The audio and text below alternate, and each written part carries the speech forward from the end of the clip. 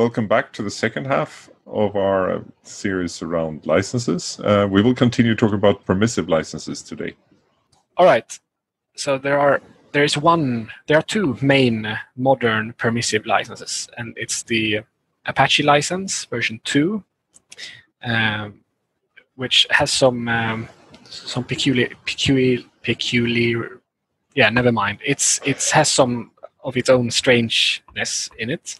So it's a permissive license, but you can't relicense unmodified parts that you do.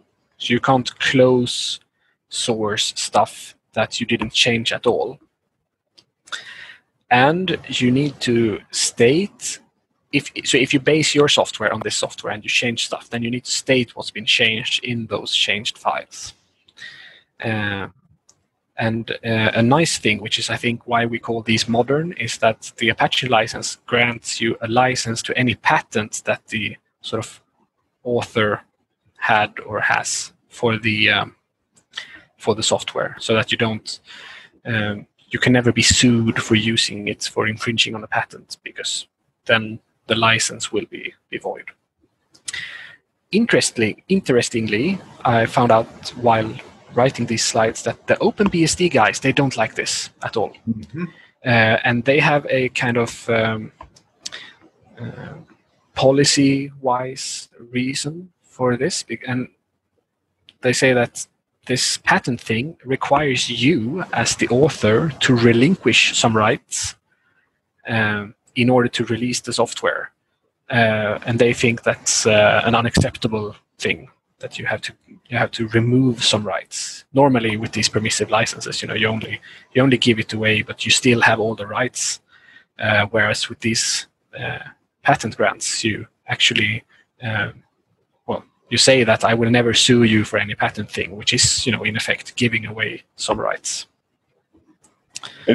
A question there around the first bullet. So when it says unmodified parts, let's say I take a big project and I modify one function in a file with multiple functions and so on.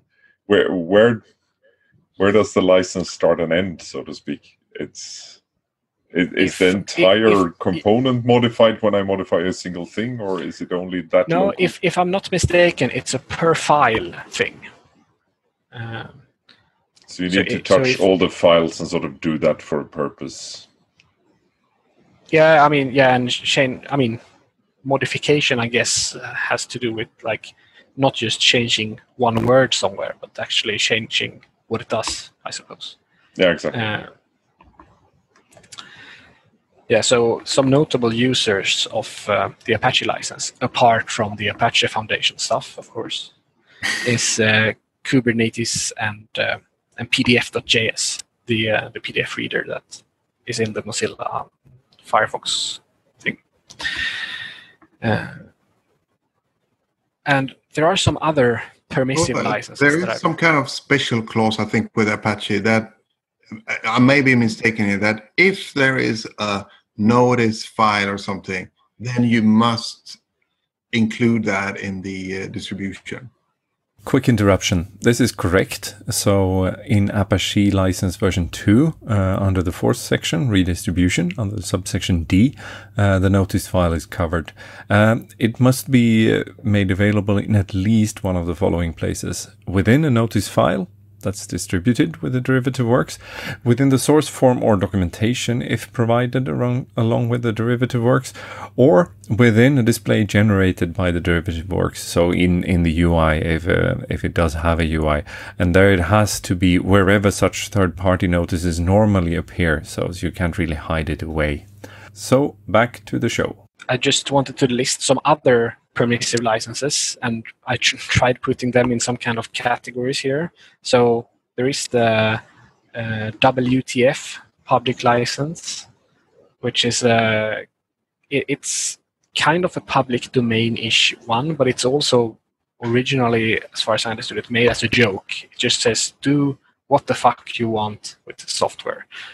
And there are, no warranty and so on. And then we have, of course, things like beerware, which is, a very permissive thing, but you are encouraged to buy a beer to the author. If you ever meet the author, you're not required. You're just encouraged to buy them a beer. But Boston is And such also, a crazy place. Yeah, and I just realized that I didn't mention this in the slides, but Vim is a variant of this. Of course, it's charityware. It's a free software, but you are encouraged to donate money to the children of Uganda. So it's a similar thing. And then, of course, as we said before, with this public domain, we have the unlicensed, which is a license, but it tries its best to put things in the public domain. And there's also the Creative Commons 0, which I'm not sure if it's recommended for software, but it can be used for other creative works for places where you don't have a public domain thing. And the zlib license or the libpng license are, they're not used, I think, in anything else than zlib and libpng, but those are so those are everywhere, so it's worth mentioning them here, I guess. I would wouldn't curl's license fit in here? It would, yeah. It's also a permissive license.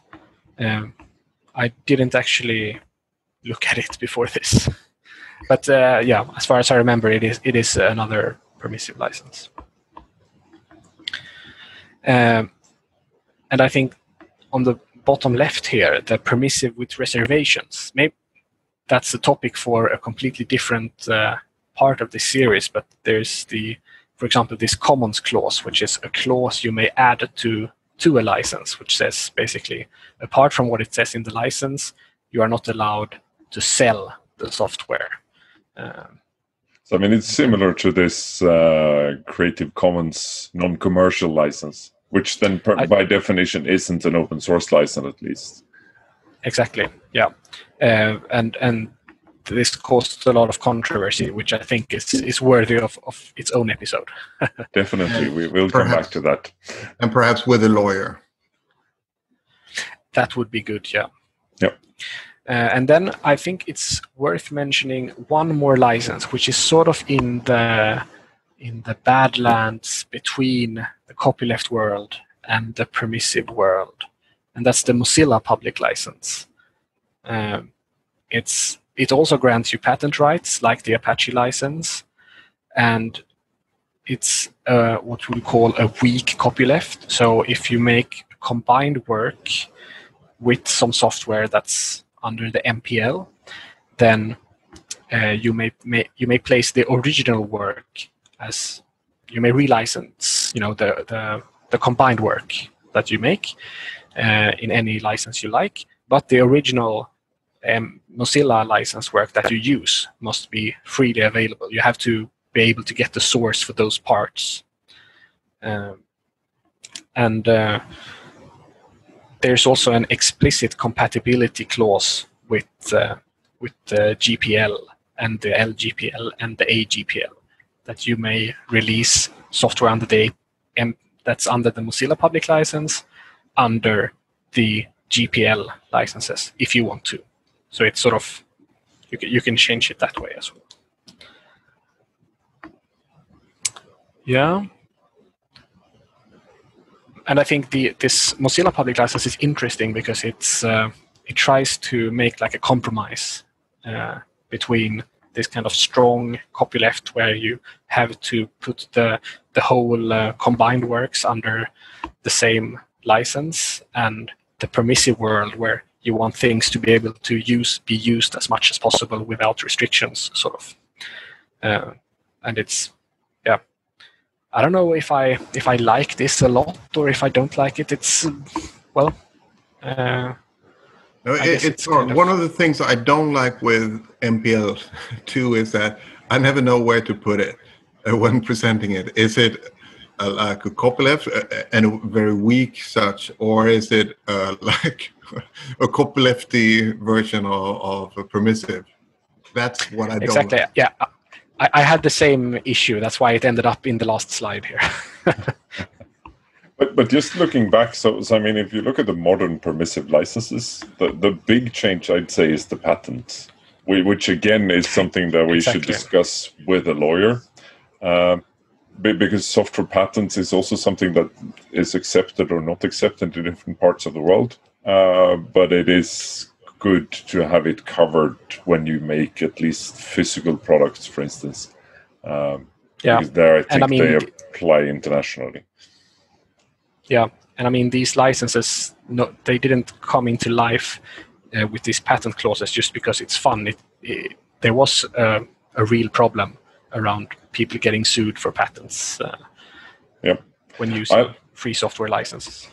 I'll actually put a link up in the corner here on the YouTube film for a talk about the Open Innovation Initiative, I think it's called, which is a patent pool to protect Linux and sort of central components in the open source community, which is free to join. And big players have joined it, which means by joining that pool, you won't get sued by major players like IBM, for instance. Yeah, and you also pledge that you won't sue anyone else. Yeah, exactly. That you join in with. Yeah. So I guess that's the end of the permissive licenses. So see you around next time.